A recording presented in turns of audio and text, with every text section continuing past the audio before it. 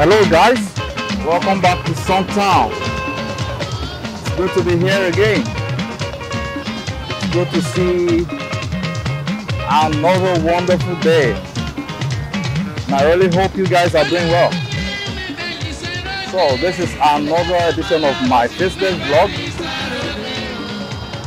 For those that have been following up, I do this kind of videos where I show my surrounding. I'm still in Cotonou, and this might be my last vlog of the year, and possibly my last vlog in Cotonou,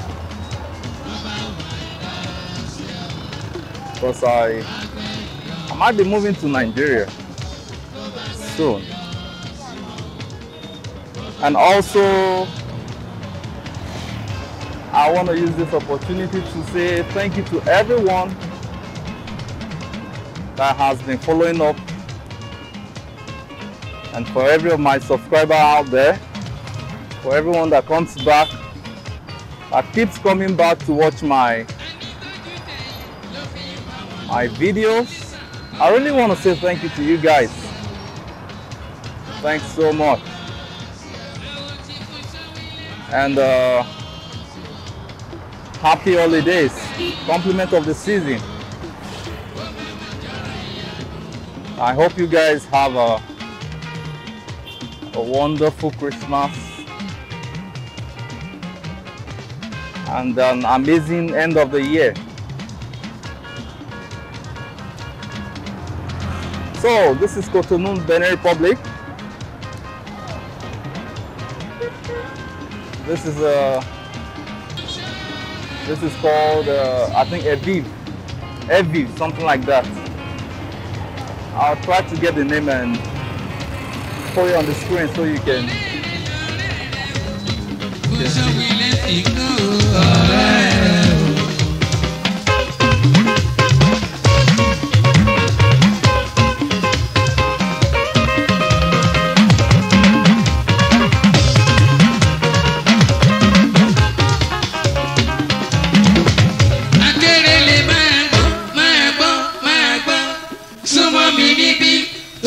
Súnmọ́ ni là ń mọ̀ ṣe ẹni.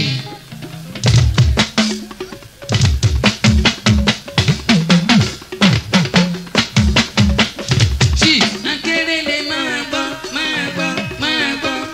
Súnmọ́ mi níbí torí ìsúnmọ́ ni là ń mọ̀ ṣe ẹni. Tọmọdé tàgbà ló mọ ìyẹ́ nílé, wọ́n tún mọ ìyẹ́ lóde. Ìwà ìrẹ̀lẹ̀ èyí tó mọ̀ ọ́ hù láyé fi kàn ẹ́ lé. Oríyọlá tó mú wáyé ló ń yọ ọ̀tá lẹ́nu tó fi ń sọ̀sọ̀kúsọ ṣáma wò wọ́n lóye.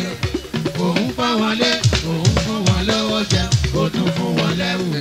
Olúwa ló fi rán ẹ, ẹni robi tí ẹ wà láìpò ní tẹ́gbẹ́.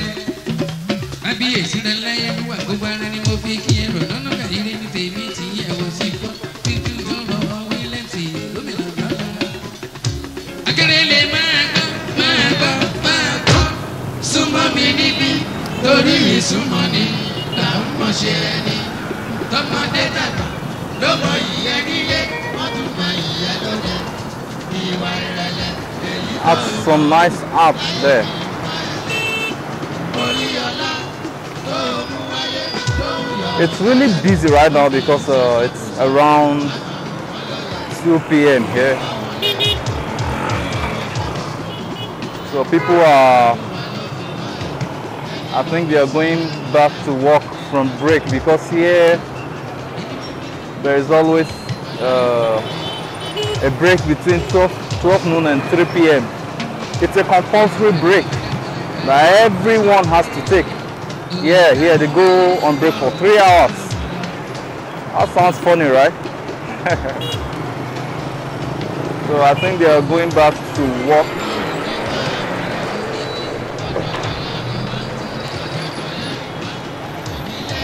You know, here people don't like to stress themselves, so there's a lot of rest.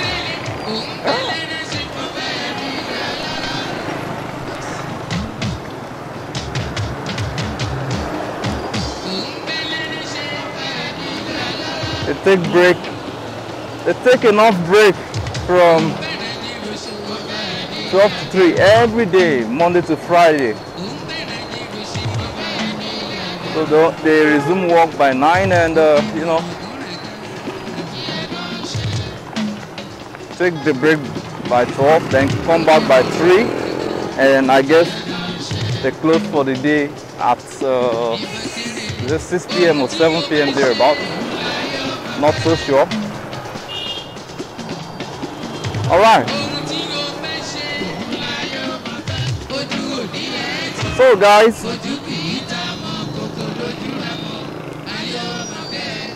I really wish you guys well, especially now that we're beginning to have another outbreak of the COVID-19, and with the way things are going right now, it looks like we might be having another lockdown possibly by the middle of January. Could be before that, because things are really getting worse everywhere right now. For those that follow, that are lovers of football, you understand what I'm talking about there. Because right now, a lot of football matches are being postponed due to the outbreak, you know. So guys, please take good care of yourselves, and one advice I think I'm going to give out is that we should all start preparing for another lockdown. It's most likely going to happen. So be ready. Do not spend all your money on Christmas, please. Because the last lockdown was hard for people, you know.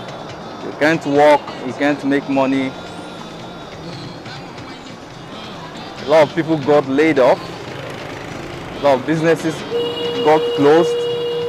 So I would advise that everyone that is listening to me out there right now should be preparing. You know, normally I don't talk about things like this, but I love you guys, and I want the best for you, because these are things that is going to affect everyone. And when it comes to things like this, although I'm not a medical doctor or something, or a sociologist or something like that, but I do a lot of research, and with the way things are going, it just looks like the lockdown is inevitable. So let's be prepared. Let's just be ready. Let's just be ready. So like this video, and if you're here for the first time, you should consider subscribing to this channel. You're gonna love the channel, especially if you love Juju music, because on this channel we'll talk about Juju music, bring you videos of Juju musicians. Sometimes I upload some songs, especially by King Sonny Ade and Commander Ebenezer Obey. I've not been able to get content of a lot of other musicians, sorry, because I don't want to upload what others have uploaded on YouTube already.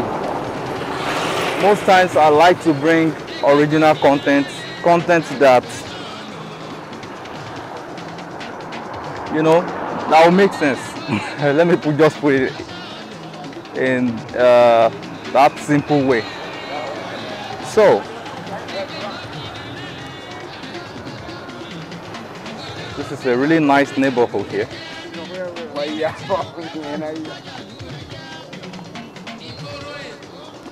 This is not going to be a long video,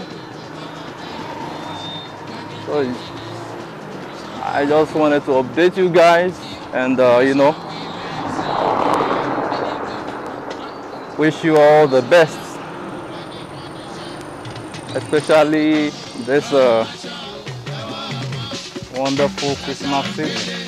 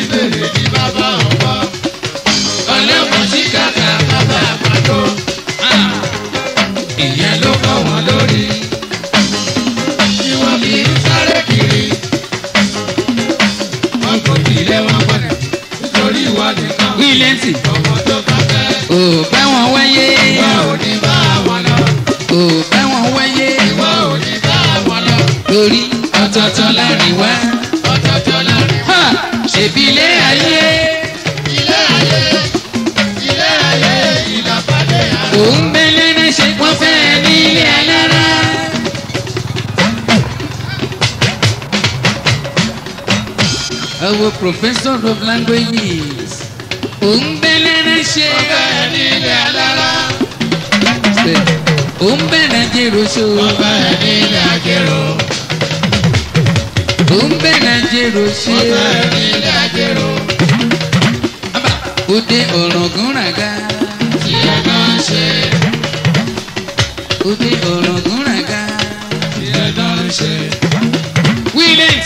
Ohun tí yóò fẹ́ ṣe òun la yóò máa fẹ́.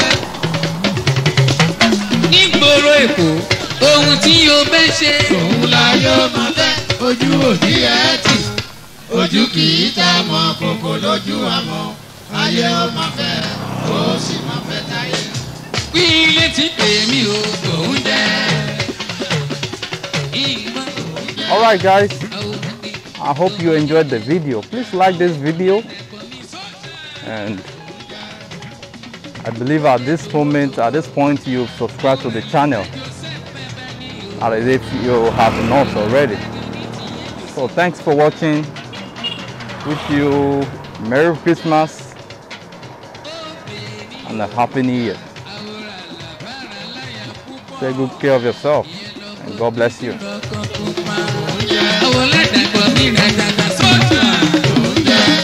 I was in England,